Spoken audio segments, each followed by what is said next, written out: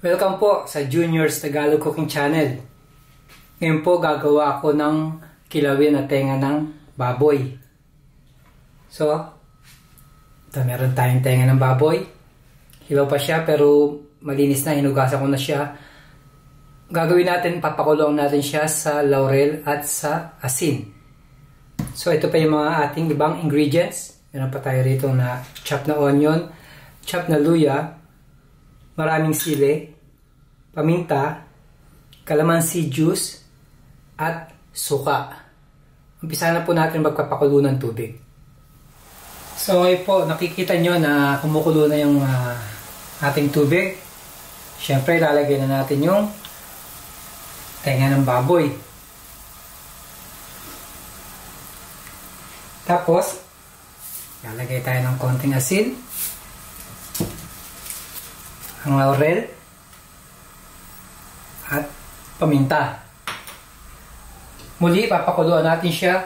Once na lumambot na yung ating tenga, i-strain lang natin, tatanggalin natin siya sa tubig, tapos papalamigin na natin ng konti at i-slice ko ng maliliit. Tsaka ko sa inyo papakita yung next step natin. Hatakpan ko siya ulit.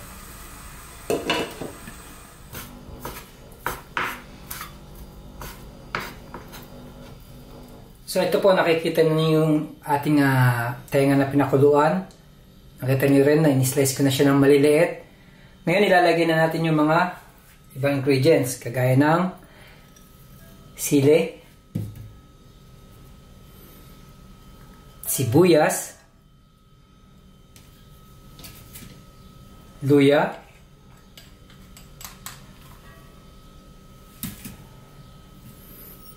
paminta, asin, calamansi juice, at suka. Yan lang po kasimple. Tapos, hahaluin na natin siya.